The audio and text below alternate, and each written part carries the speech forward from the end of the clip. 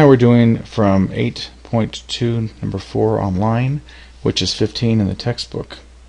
And so what we have is integral of t natural log of t plus 5, so natural log of t plus 5 dt. We're going to integrate that, and we're going to use integration by parts. Now it's tempting to say that the u would be t, because in du it would start going away. However, integrating natural log of t plus 5 is a real problem. So in this we're going to have to say that our u is going to be the natural log of t plus 5, which means that our du would be 1 over t plus 5. Our dv, we'll have to call that t dt, which means that v would be the integral of t dt, which is going to be t squared over 2. So that turns this into, remember that's integral of u dv equals uv minus integral of v du. So that the integral of t natural log of t plus 5 dt becomes uv, or u is natural log of t plus 5 times v, and v we said was just going to be t squared over 2 minus what? Integral of v, which is going to be t squared over 2 du, and du was 1 over t plus 5 dt. I should call this, put a dt with this one. Okay. So let's take a look at this this integral part. Let me rewrite this one more time. This is going to be the natural log of, in fact, let me back this up.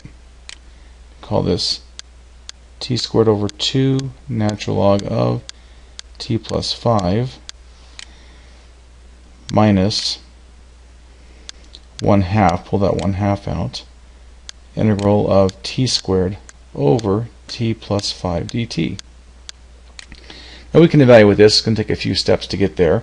First thing we want to do is maybe simplify this. The power on top is more than the power down below, so we could treat this as, do t plus 5 goes into t squared plus 0t plus 0, and t times what is t squared? It's going to be t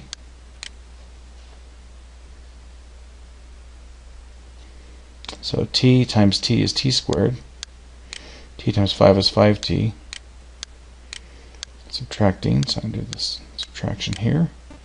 T squared minus t squared is nothing. 0t minus 5t is negative 5t plus 0.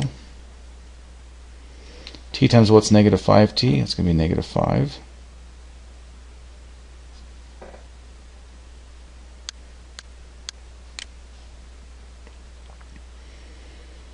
So negative 5 times t is negative 5t. Negative 5 times 5 is negative 25.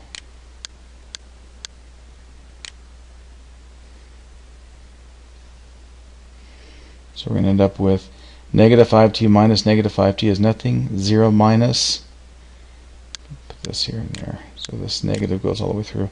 0 minus negative 25 is 25. And this gives us the result that t squared over t plus 5 is equal to t minus 5 plus 25 over t plus 5. So we had t squared over 2 natural log of t plus 5 minus 1/2 integral of, what was it, t minus 5 plus 25 over t plus 5 dt.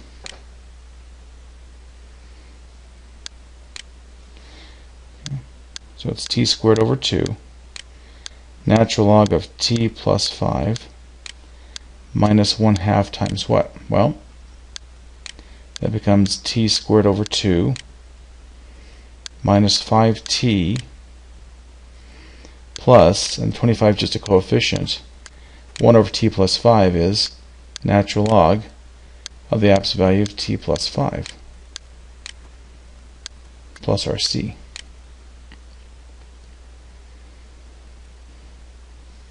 And so we can play with this a little bit more just to move things around. We have t squared over 2 natural log of t plus 5 minus 1/2 of, well, 1/2 of t squared, let's call that 1/4 of t squared. So then it's minus 1/2 times minus 5t, so plus 5/2 t minus 1/2 times 25 natural log t plus 5. That's going to be minus 1/2 25 natural log of t plus 5. So you're probably thinking, why didn't you just call it 25 halves? And plus our c. Because now this natural log t plus 5 occurs twice, and we can factor that out to give us t squared over 2 minus, let me do this way instead, hang on. I can pull a 1/2 out, 1/2 natural log of t plus 5 times what? T squared from the first part, and then that 25 from the last part, minus 25. We have minus 1/4 t squared, and then plus 5/2 t plus c.